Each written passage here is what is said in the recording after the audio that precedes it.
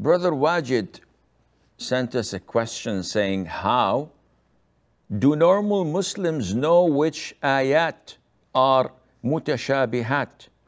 How many ayat are abrogated but exist in the Quran? And are there any ayat abrogated and also do not exist in the Quran? Wajid, this requires a lecture.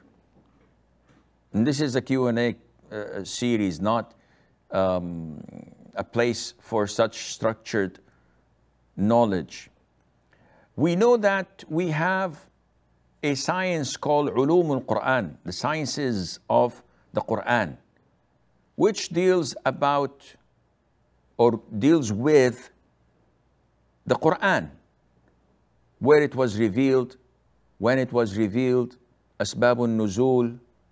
It deals with whether this ayah is Makki or Madani, and the definition of Makki or Madani. Is it related to place or where it was revealed, or related to time, before Hijrah or after Hijrah, regardless of the town, but yet still we call it Makki and Madani. It deals with An-Nasikh wal-Mansukh, the abrogated verses of the Quran, which he also asked about.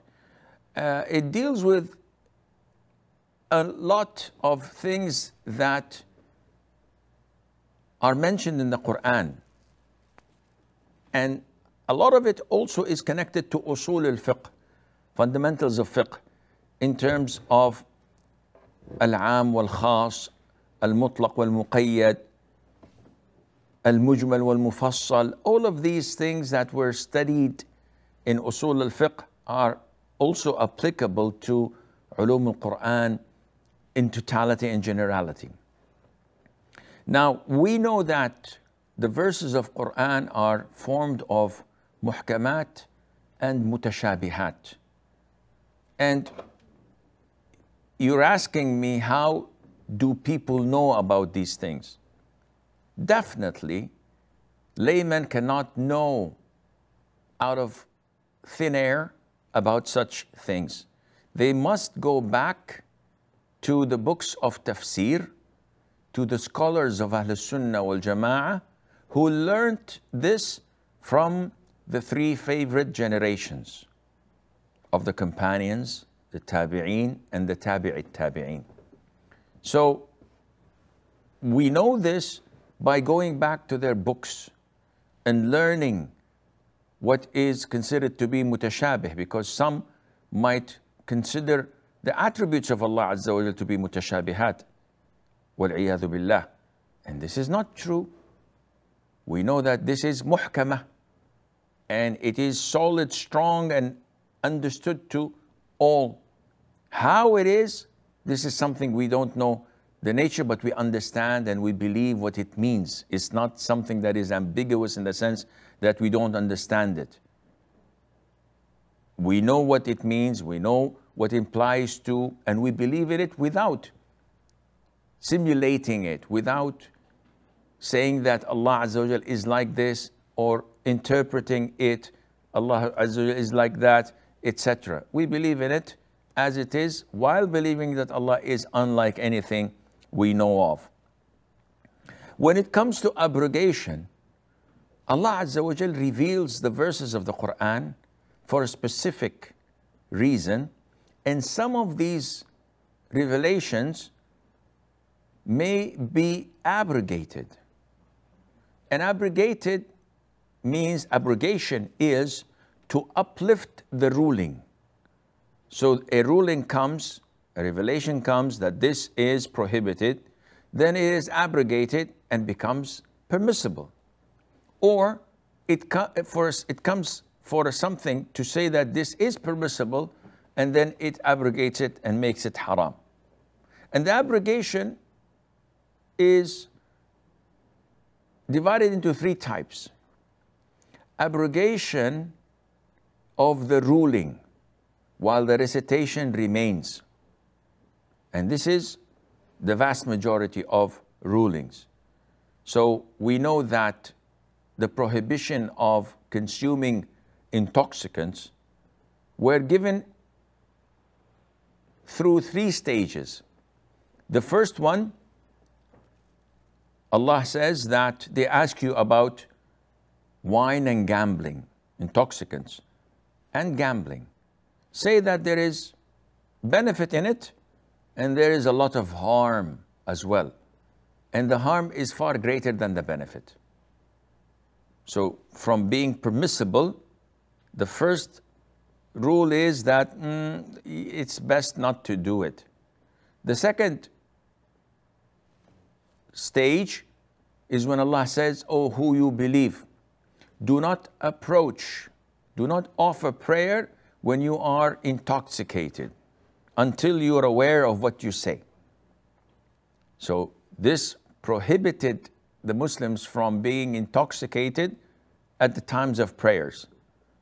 And this means that you can maybe get wasted after Fajr, because there's about 6 hours till Dhuhr, the following prayer, or after Isha, especially in winter when the night is long.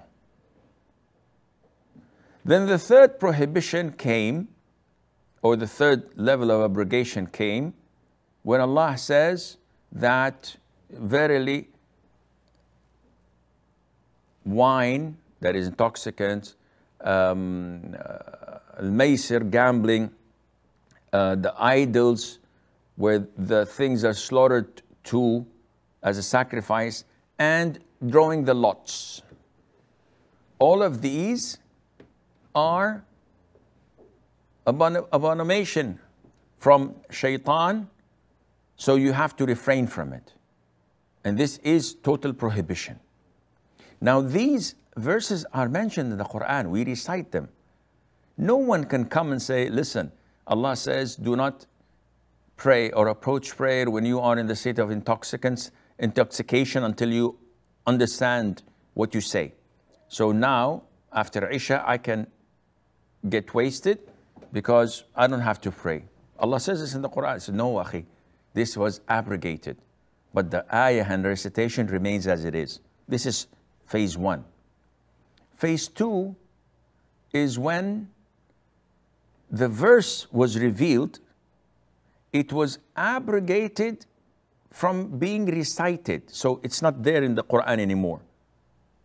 But the ruling remains as it is.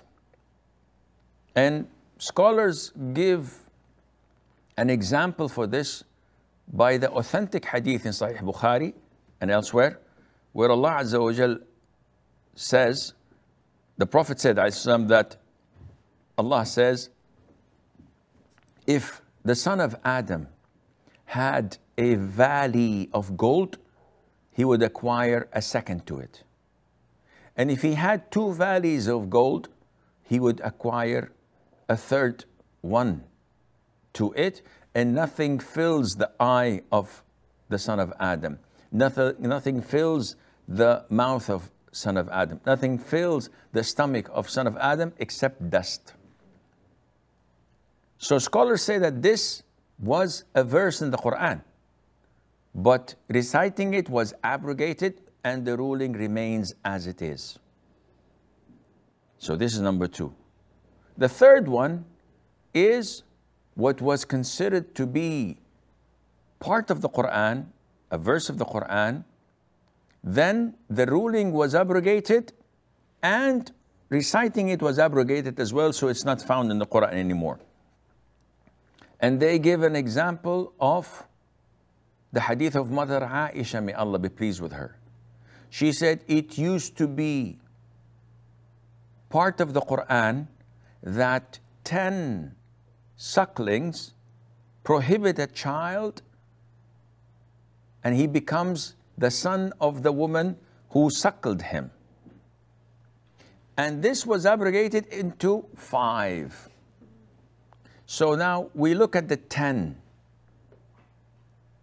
In the beginning, if you suckle a child 10 meals, 10 times, he becomes your son.